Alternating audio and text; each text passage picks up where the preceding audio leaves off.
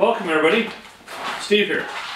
Today we're going to be working on the hood of my old 08 Colorado.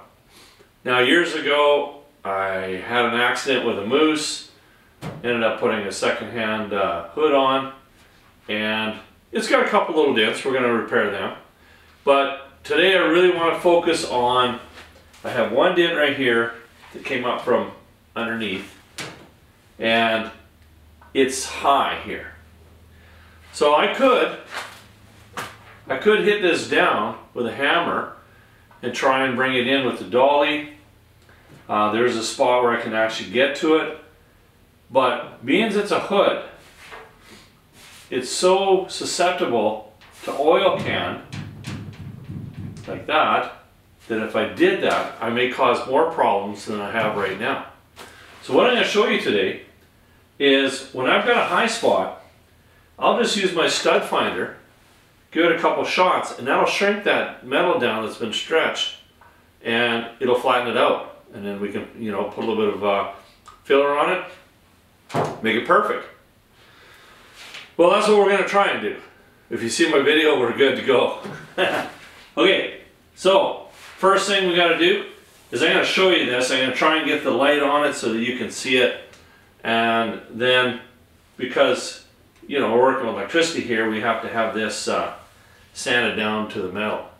Now, I don't want to break through the galvanize that's on this, but we got to get down to the metal. So we'll do that with some 100 grit, see how that works out. First of all, I'm going to show you that dent, see if I can get a light to shine on it right.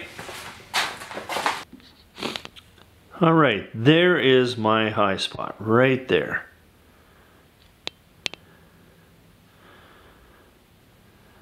You can see it.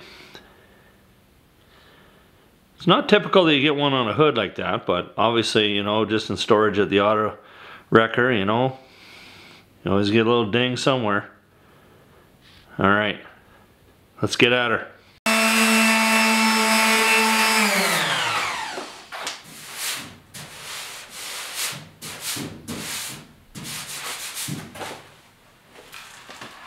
I'll show you how much. That's high, quite a ways.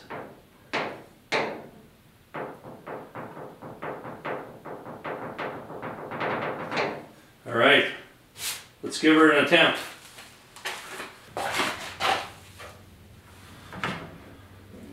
Now when you get your gun, of course it just has the tip like that so that you can you know, stick a nail in it, right? But you can also buy this little shrinking tip, and it's just kind of goes up on an angle, bit of a high spot right there. But most people just don't have this, so I'm going to actually use this tip right here. And I'm going to show you that you can actually do it with that one there. Alright, let's look.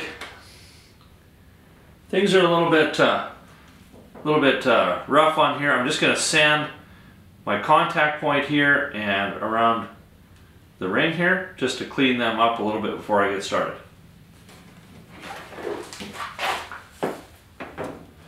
Okay, we're going to give this a quick shot. Like, we're only talking about a half a second here. We're not going to sit there and just hold the gun down and pull the trigger. You're going to blow a hole right through this thing. Now, right after you're done, you want to cool it down. I've just got a little piece of snow, because I live in the land of snow and cold. So we're just going to find the high spot right here.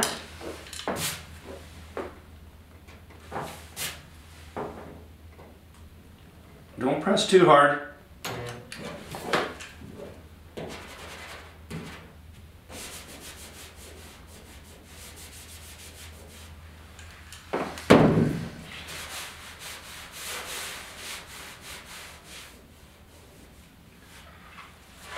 That took care of it in one shot. Still got a high spot right here. But see how tight that is still? No oil canning at all. Still got a bit of a high spot right there. I'm just going to give it a shot.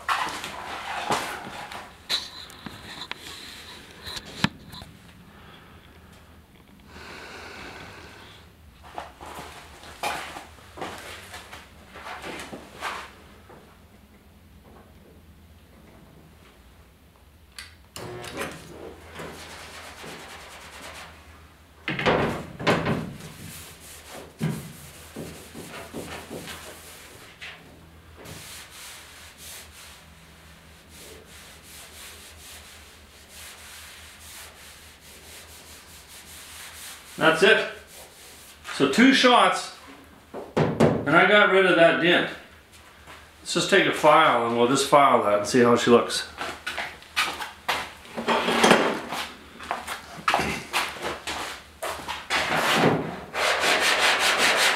As you can see, there's no high spot there at all.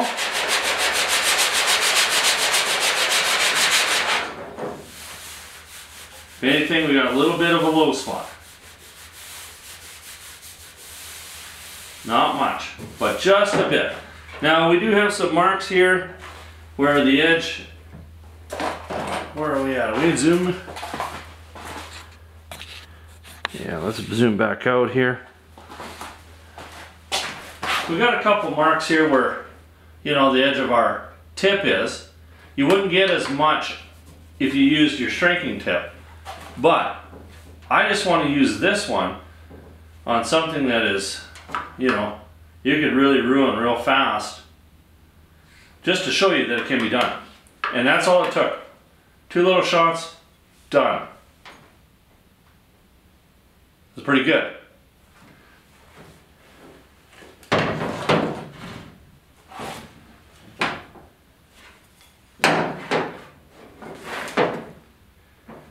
Yeah, we're out just a little bit, but because this is shrunk, we can hammer on it a little bit because that is so tight. So now I can come up from behind. We're only, ooh, boy, that's really good, really. But I can tap that just a tiny bit because this is shrunk and really tight. So I prevented any oil canning.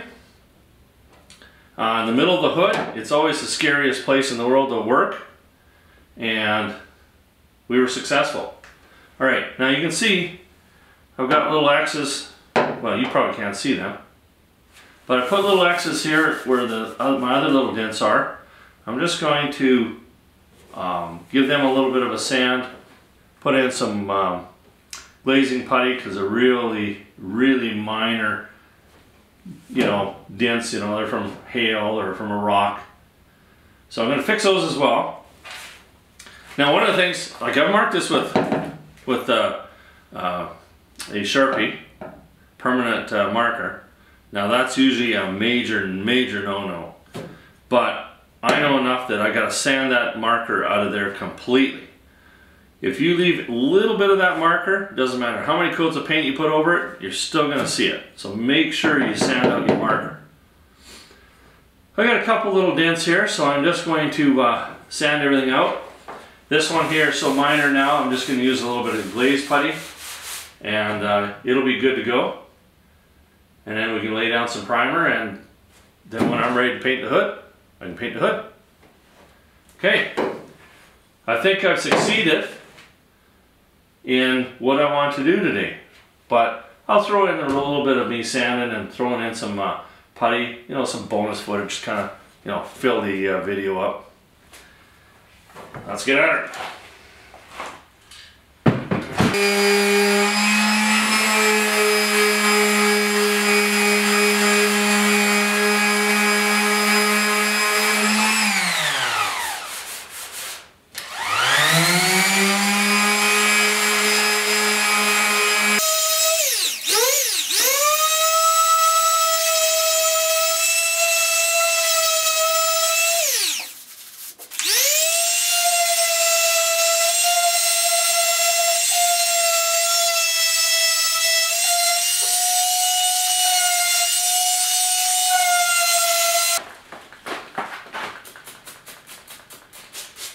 Just using a little bit of paint thinner here just to wipe everything down.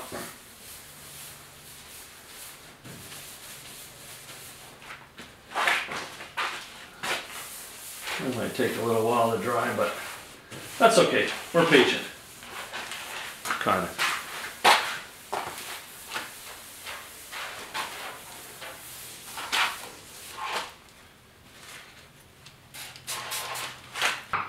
Now I'm using this, this one here happens to be called Halftime. It's a glazing putty, but it's a two-part.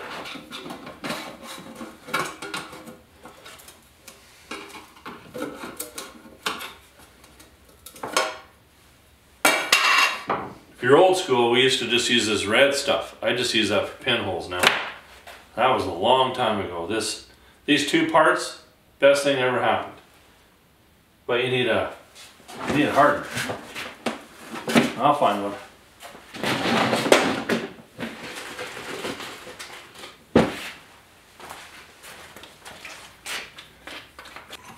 Try to give this a bit of a mix here.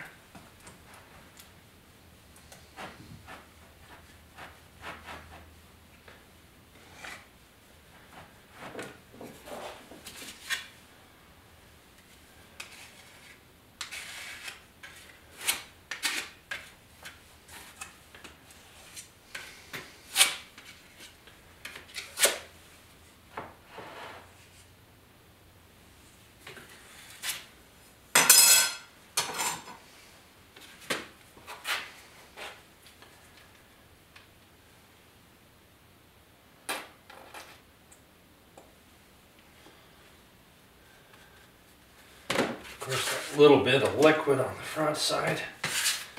Okay.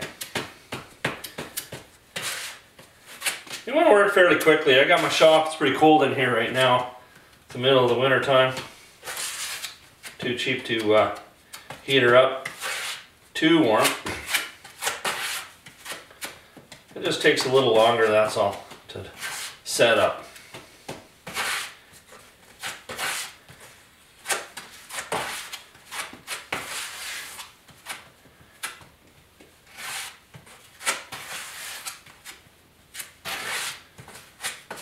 Okay.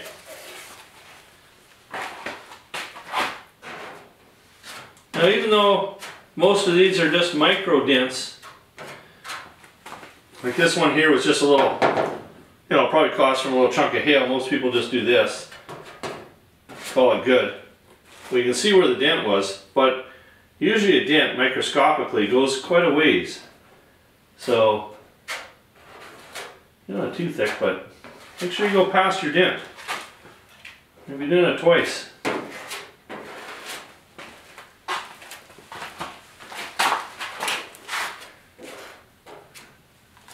Now I sanded this. That one I used 100 grit just to get down to the steel. All this stuff here, this is done with 150.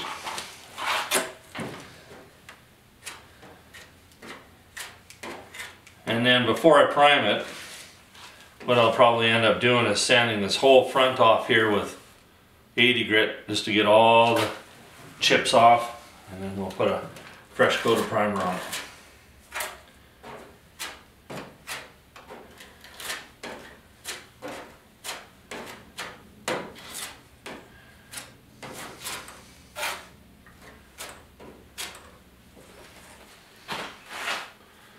On to doing a little sanding.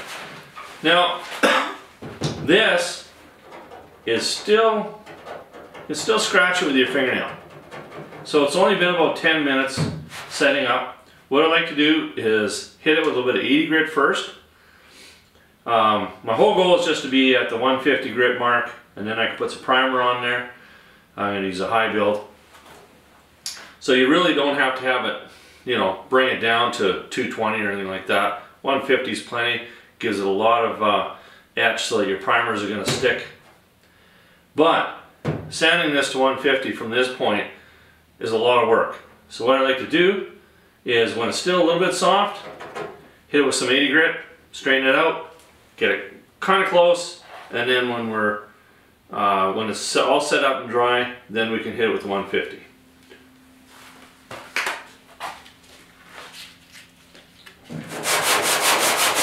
And you don't want to sit there and just push really hard, because you can bring this down and create more problems for yourself.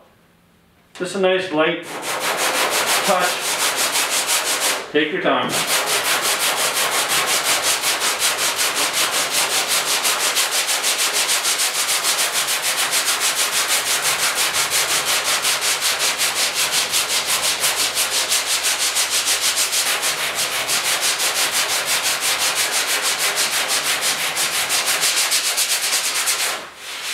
Okay, we got it pretty close there. Still got a long ways to go, but that's good enough. We'll finish her off with some 150 probably in the morning when it's all set up and dried and we're good to go. Alright, that was exciting. So I'm going to finish these off and we'll catch up to you in the morning.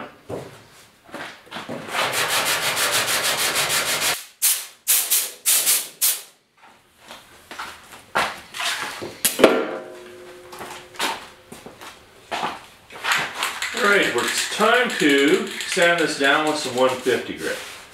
Now I got it close with the 80 grit. Now, I use guide coat all the time. From this stage on, doesn't matter what I'm doing, it really helps you see what's there and what you have to do. And some people think it's only for final sand. I use it for the bodywork, use it for everything. Okay, just a real light little shot, that's all you need. And the black, when it disappears, then you know you got everything all nice. Or if you've got a low spot, you're going to see some black, you know that you have to add some more putty. But if you sand it out and everything works out good, black disappears, and you're happy. One more over here. Two more.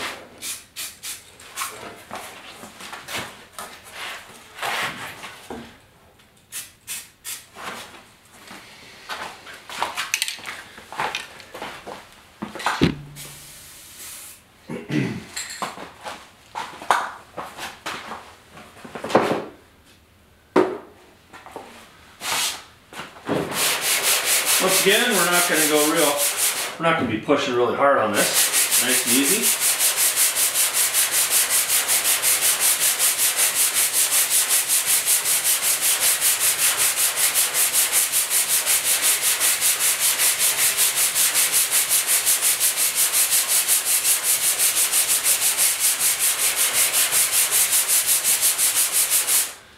And you really want your putty to blend in. I'm going to just do a bit of a zoom in on this.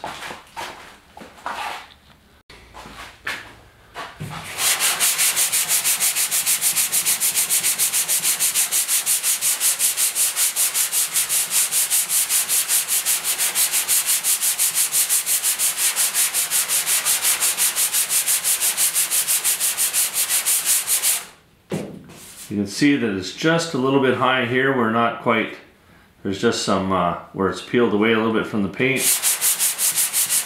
And you can start to see where we sanded through to our metal.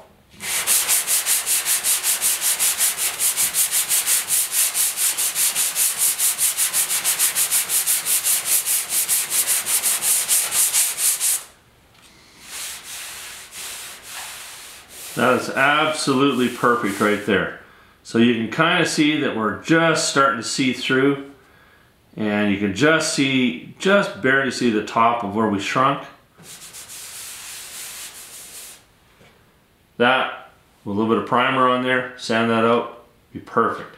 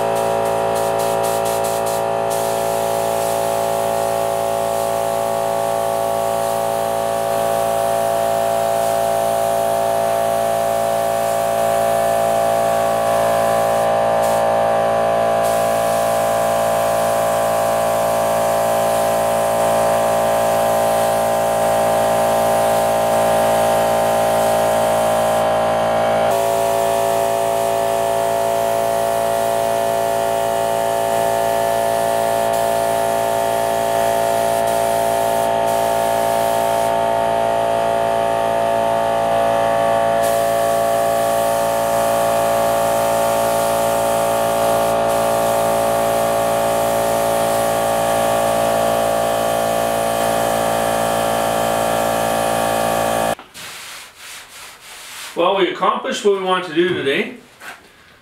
Actually went a little further than what I really kind of thought we were going to do, but I had a real high spot in my hood, and I really wanted to show you the power of that stud gun and how it can just take something and shrink it down.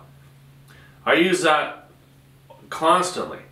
You know, when you're working on old vehicles, you're constantly shrinking metal, trying to get rid of oil cans, and that's all I ever use. I don't use a torch, don't use anything other than just the stud gun to shrink my metal now. And a lot of people don't realize that you can do it. Give it a try. Take a piece of metal, put a dent in it, give it a shot, and prove to yourself what that gun can actually do. Then you'll realize that's your favorite tool from now on.